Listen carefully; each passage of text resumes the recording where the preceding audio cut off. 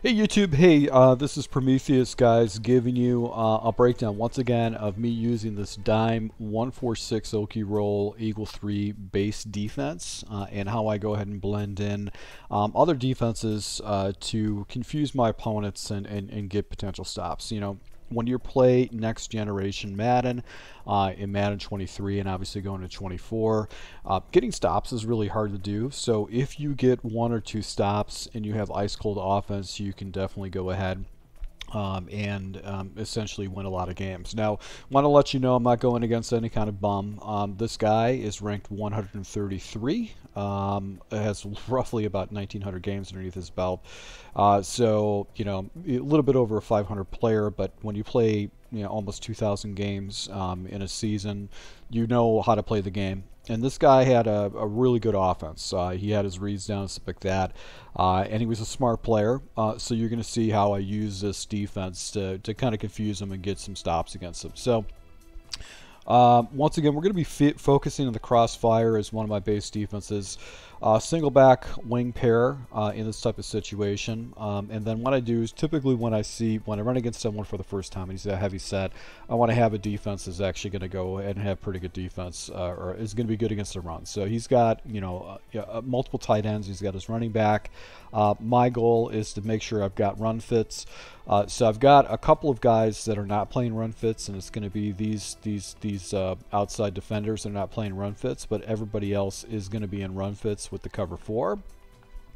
And because actually he's running to the strength of the field, I'm going to take my user, and usually user right over the center, and this and go out to the outside or to the other side to take away the reads. So you can see right here, he actually jumps into it. I've got cover 4. He does a play action, and basically what this guy was doing. This is old school Madden, which previous Maddens you could never stop the rollout. This guy would basically do play actions and then he would roll out and wait for the play to break down. That's his entire offense. He had some pretty good like glitchy plays that he used on offense and stuff like that. So this guy had like a scheme. He had go-to plays. As you can see right here, he basically takes off this quarterback. With the blocking, he picks up nothing. So right there, cover 4 against the play action sprint halfback flat. Runs into the same formation again. He doesn't flip the play. So once again, I jump into cover 3. So one of the things I do with this cover 3, and this is essentially, it's a crossfire blitz. It kind of messes up the blocking. What I like to do is I take my edge defenders and I put these guys into hook zones, because they have because of the way I run my defense, they have some matching principles and stuff like that. And I have free reign with my user with this defense, so I can pretty much float wherever I want to and take away his reads. My responsibility is to play this box right here and then look for anybody that's crossing over and carry with those crossers. But what these hook zones are going to do is kind of slow things up a little bit, and they do have matching principles. So really on this side, I only have one wide receiver threat. I'm just hoping this hook zone kind of floats up if anybody comes over, and then I'm going to kind of carry with that. So let's go ahead and take a look at what he does on this offense. Right here, he goes a running play, and he gets a nice little block, but I don't like his running lanes. He didn't have really good running lanes, even though he picked up like 5 yards on that particular play. So back at it right here, he goes with a trend set, and this is where I jump into cover 2 shell. So I've got soft squats right here, and then I've got these guys that match, and then I've got my single high safeties and stuff like that. And what I found is that this guy comes off the edge clean. Now this guy, the opponent I'm running against, actually made fairly good reads. My job is essentially play the box right here, and I'm looking for 3. So I'm looking for the third player that's going to come across when I'm running this defense. And let's see what he does with this. I think he actually runs the ball, and he destroys my blocking, my guys with the run. So I believe that's what happens with it. He does run, and he gets really good seal blocking in that type of situation. Anytime I ran cover 2 against this guy, he just ate it up. He did throw to me a little bit, so now he actually runs in it, and this is one of the reasons why I like to have this cover 3 shell. The cover 3 is better at the run, and you could see I shifted my guys off to this line right here because he no huddled. He obviously saw something. So now, since I have cover, I'm using a cover 3, this is going to essentially get myself another blocker. And I don't think I make any kind of adjustments whatsoever. So I'm saying, hey man, if you want to run this way, that's fine.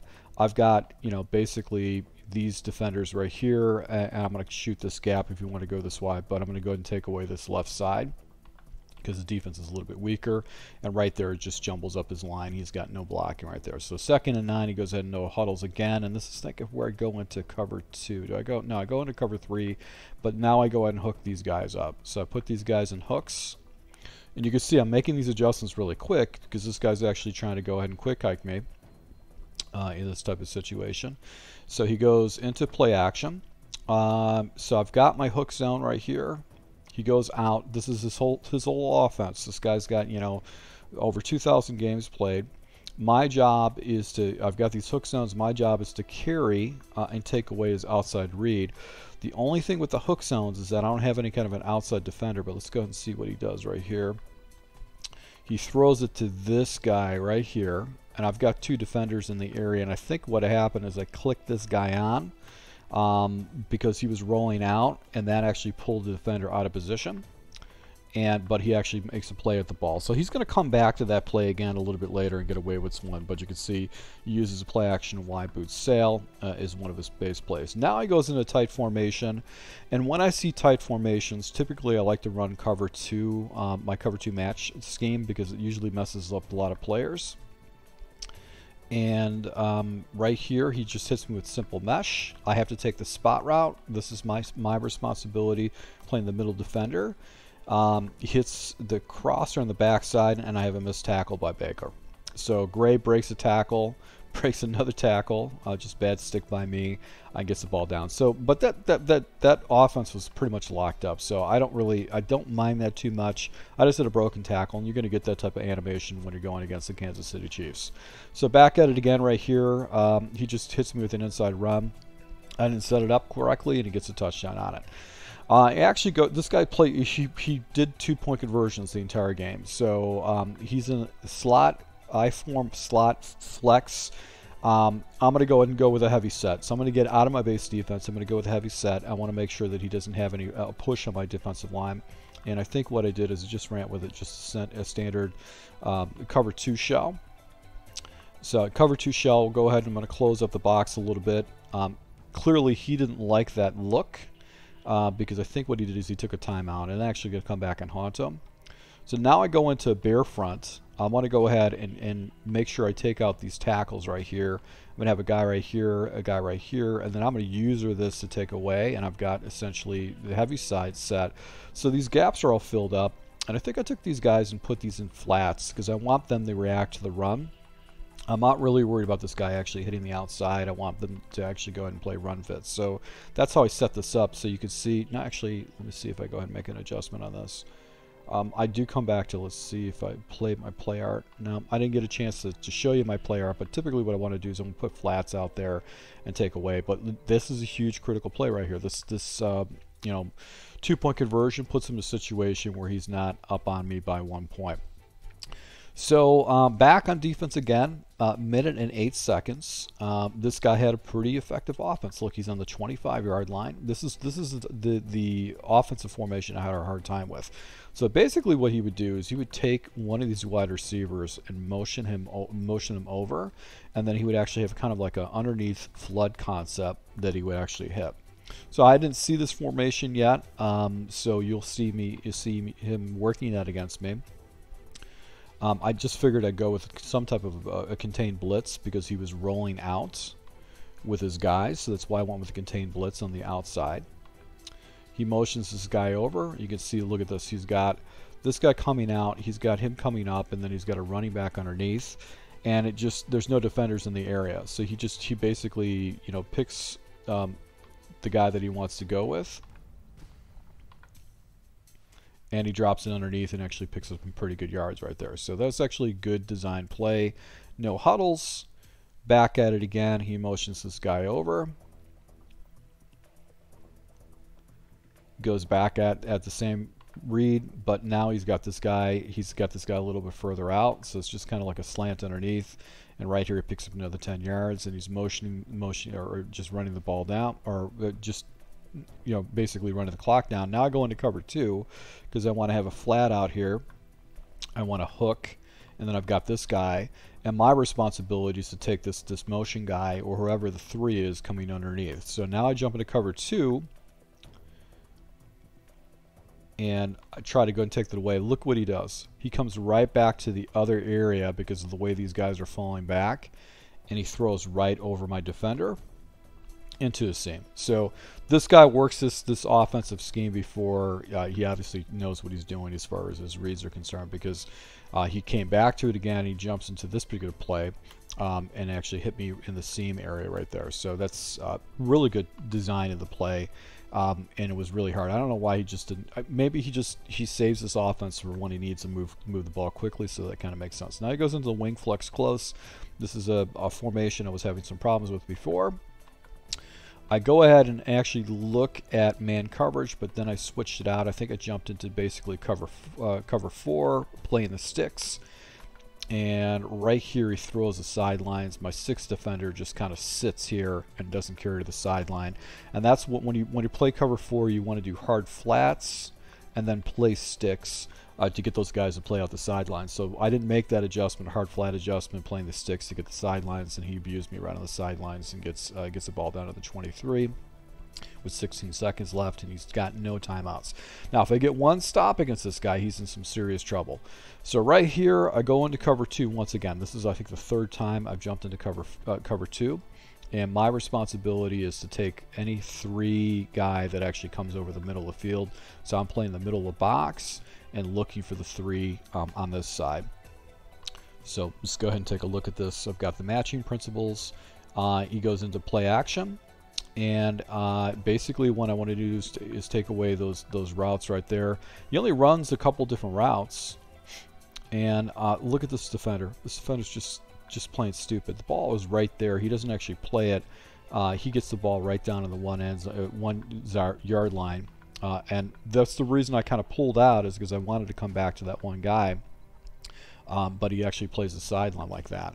So back at it right here, on 1 yard line, he's got 10 seconds. If I get one stop against this guy, he's pretty much over with. So I'm anticipating he's actually going to throw the ball in this type of situation, because if he throws the ball, he has 2 or 3 shots in the end zone opposed to running the ball, because if he runs the ball, comes up short, he loses his scoring opportunity altogether. So, this is why you got to pay attention to timeouts, time management, because that's going to help you determine on what type of thing that your opponent's going to do.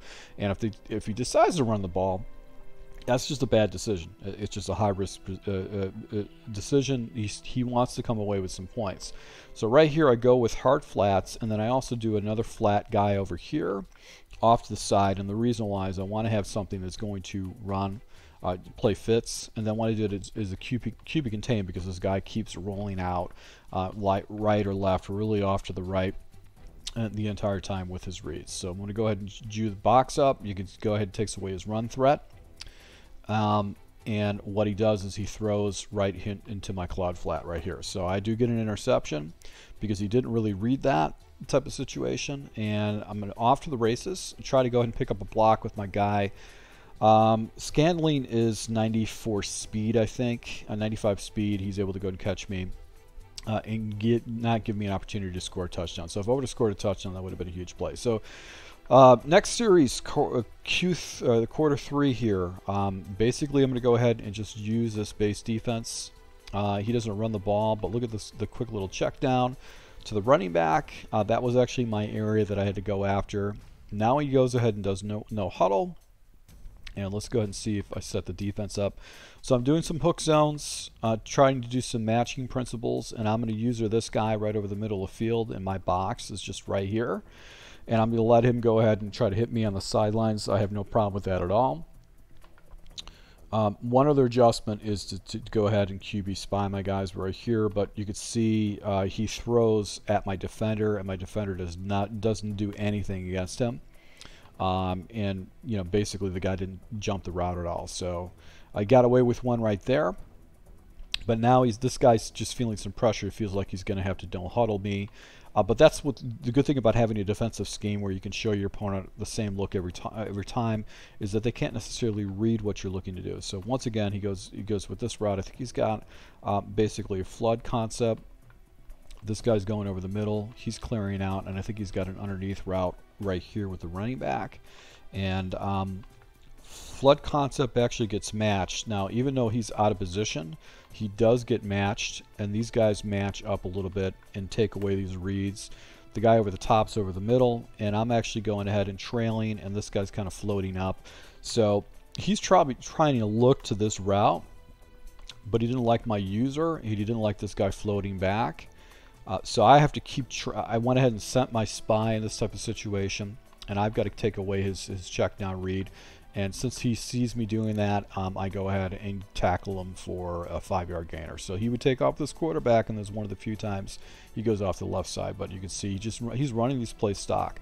Now I jump into basically the cover 3 blitz. I think I leave this stock, and I think what I did is I put these guys at the sticks, just to go ahead and give him just a kind of a different look. And I don't really have any kind of a crazy threat out here, so I can have this safety roll out to the deep third, but I don't have to worry about him getting beat over the middle of the field. So right here I just stay with this defense, and I think what he did is actually jumped into a running play. So he went back into this running play right here, gets really good blocking in that type of situation, and actually gets the first down with it. No huddles again. So in other words, you get these guys at the no huddles. I know he sees something. So now I'm going to jump into this different variation of cover 3.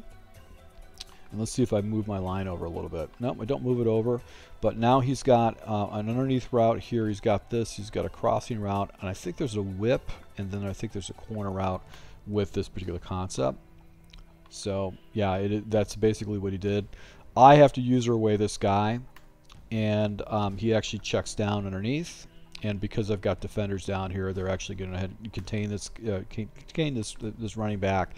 But his running back actually makes a pretty good stick and beats both of my guys and gets a first down. So that's, smart players check down, check down, check down. Don't try to go ahead and push the ball deep. Take what the defense gives to you and check down, because he got a first down off of that particular play. So now he uses the same formation, flips it. And I decided to go and run into man coverage. So I'm showing this guy zone, showing this zone. Now I'm going to go ahead and do flat seams. So if he does run the ball, I'm going to have run fits pretty much across the board. I've got this deep middle guy that's over the middle of the field. And I want to go ahead and see how he reacts to it. So he does a rollout to this side. And my responsibility is obviously, since he's doing rollouts and he's actually just rolling people out this way, I've got to carry with his rollout, and then I've got a spy that I can send in this type of situation. So here's my threat right here. I've got that bottled. He's got a man. I've got a man over top of it. I've got a man over the bottom. I send the spies. He doesn't know what to do with the ball. He freezes a little bit, and then as a result, I send my spies, and those spies actually go ahead and sack him for a loss of 3 yards. So huddles again. So this guy was no huddling because he knows what to do with his offense. Right here, I go into just a basic cover 4. I'm playing the sticks. So I've got these guys dropping back at the sticks.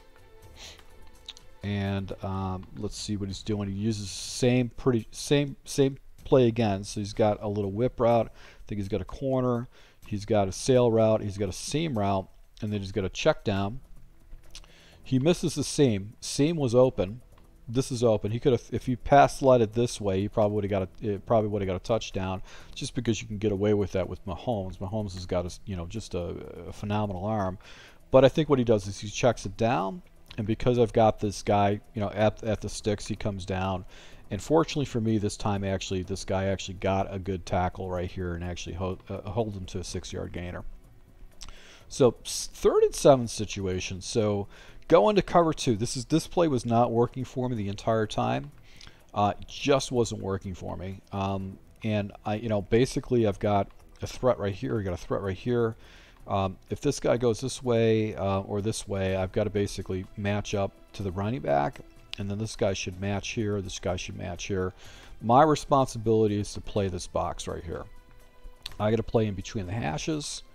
And what he does is he just quick snaps the ball, I think. He makes one adjustment. And you can see how this guy actually is floating out. I've got this guy coming here, floating out. He throws it right at my user, and my user's just stuck. It doesn't do anything in this type of situation. See how he actually kind of moves out of the way? I don't know why he moved out of the way, but he did at Kelsey, and those are kind of like crazy animations that frustrate you with the game. Like, they don't go into the ball, they go away from the ball a lot of times. So he's able to go ahead and get a completion like that, throwing at my user. My user does not make any kind of defense at that. Hits me once again with another inside zone. He gets the ball into the red zone, and he's down by 2 points. So in this type of situation, he goes for it. He goes into this formation, this bunch formation. And then he's got his underneath route, and he's got his other route right here. He's going to motion a guy across, basically overloading the side. So I've got the responsibility to take away the third person. Look what he does with this play. This is really, really smart. I try to take away the run. I'm going to go with a heavy set. And in this type of situation, I'm going ahead and just seeing, okay, so this guy's coming down, this guy's coming down. So I'm going to play some hard flats, and look what he does with this particular play. He's got a back route on the backside, and I'm over here. He's got this area wide open for an easy completion, and gets a touchdown against my defense. So the threat of the run was real. I probably could have ran into a different type of a defense, but I just figured, don't give myself a, don't give that up. So I'm up by 8 points against this guy. He's got a drive. Not only does he have to get the ball in the end zone, he also has to basically score 2-point conversion. So he's got to score twice in this drive in the red zone to basically beat me. So he's running a heavy set. I'm going to go ahead and put a hook zone over here to the left side. He decides to go ahead and do a run off to the right side, and I get a nice little block shit tackle. But look, he goes into, he's using this dive alert smoke I-form formation. So once again, I'm just trying to stay with my defense. I push my line off to the left, my defensive tackle off to the left, and he's running the ball off to the right. Smart play. This guy's he's seen issues with the way I'm running my defense, and he's exposing it. So he's no huddling into that. He's also milking the clock. This guy wants to go ahead and have the last opportunity. He doesn't want to give me any kind of opportunity with my offense. So right here, once again, I go ahead and jump into man version of this, run, and you can see I get some pretty good block sheds right there. One of the things I did with this man version is I was actually spying up this guy. If I could get the adjustment, I want to go and spy this guy up because he's going to come down and play that run. So let's go ahead and see if I got cute. Yeah. So basically I went into cover 3 right now with the anticipation that he's going to go ahead and throw the ball. So I went in cover 3. I'm really not worried too much about any kind of a threat with this wide receiver or this receiver. So I've got basically 3 guys playing. I've got, seam coverage, and then I've got some type of flat coverage over here. And my responsibility is to do this. And if he wants to wheel his running backs out, I'll be willing to take that because he's running out of time right now. He needs to move the ball down the field, and he can't be hitting flats all day. So he goes with another run play right here, finds the hole, and picks up a lot of yards off that. But if he keeps running the ball, that's fine. I have no problem with it. So now he goes into a trips formation. So he's got a wide receiver here, here, and here.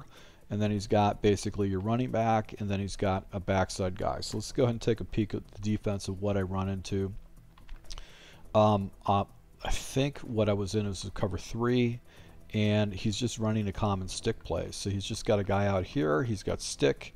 He's got a backside and a flat, but he just always goes wherever he runs to. He just looks at his progressions from there. I had to go ahead and send the spy because he's going to go and take off this quarterback. And as I'm worried about, I've got 2 guys to defend right here. Not a very good defense because I've got these deep thirds. With these thirds, which is good because this guy's out of commission. I've got the sideline guy that's probably going to go and take away the sideline, but I have to go ahead and cover both of these guys up. Send the spy, and I have to go ahead and carry and then come down to this guy. So really good reading progression by him, just using that basic stick play to Kelsey to go ahead and do that. But you can see now he's in a situation. One really strange thing, he actually spikes the ball opposed to taking a timeout. I don't necessarily like that. but this guy's played almost 2,000 games, so there's obviously a logic behind it. Now he goes into the offense that I was having a hard time with. So he's going to motion one of these guys over, and he's going to essentially flood the underneath. And then he's also showed me that he's going to hit people over the backside. So I think in this type of situation, I'm running with a cover 4, and I'm just going to go ahead and play the sticks, because if I'm tackling him underneath the stick markers, that's not going to put him in a good situation. But I also don't want to get beat deep. So then I jump into cover 3. I've got the hook zone, and these guys that kind of flood the area, and then I have to look for anything that's crossing over the middle of the field. Let's go ahead and take a look at this. Let's see what we do. All right, so hits a little seam right here. I don't know why I got myself out of position, but you had a route that dipped in and then flipped out, and that actually got inside the positioning of this guy right here. So that's actually just really good developing. But you know, my user should be out here, but I think because I slid out, he felt like he couldn't hit bad on the backside. So he was basically had a couple different reads that he was looking at. Right here actually completed that ball right there. So that was it's a very interesting scheme that he's using. And that was back to this 83 halfback choice, play formation. This is the formation I was having a hard time with. He just seemed like he could just easily go ahead and get really easy plays against me. So now I go jump back at this particular play again, but now I'm running into man coverage. So I've got manned up guys. And then also what I did is I took my outside defenders and put them into seam flats. And I'm going to user this guy, and I've got a guy over the top of the field. So he's not going to be able to hit me over the middle of the field. He quick snaps this play, and you can see right here he's got nowhere to go with it. And I've got this one guy going out here. He's trying to go ahead and break everything down, but everything's just bottled up. Nowhere to go with a particular ball. Everybody thinks everything's bottled up. He actually goes ahead and gets a completion. So 2nd and 10 situation, he goes back to his money formation. Same situation, doing some seam flats. I got a high zone right here. Everybody else is manned up. Well, look what happens when he motions the guy over. He motions this guy over, nobody's manning him. So he's unmanned. So I'm seeing that he's unmanned. I've got a double team over here. So this guy's completely locked up because now it switches up the double team. This guy's actually doing this, and I've got my flat. I have to prioritize my defense on him. I can't let this guy, wherever he goes, I got to go. So that eliminates some of my options, but I have to go and carry with Hardman. And you can see right here he actually tries to go and completes the ball to the running back underneath on an angle route. That was a good completion, but he finally takes the timeout. So the one thing I could say about this guy, his clock management was really, really bad. He chewed the clock down as much as possible. Maybe this is what you guys would consider was smart or good. Personally, I don't think it was that great, but he does clock. He did very risky clock management as far as taking a clock away. Now he does have 2 timeouts and basically time for maybe about 3, 4, maybe 5 plays total.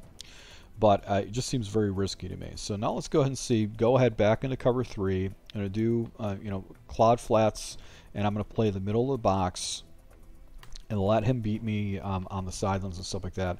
I think I might have gotten a QB contained adjustment here, but he tries to run the ball once again. He's going to go ahead, go out to the outside, and I've got to go ahead and carry to the outside.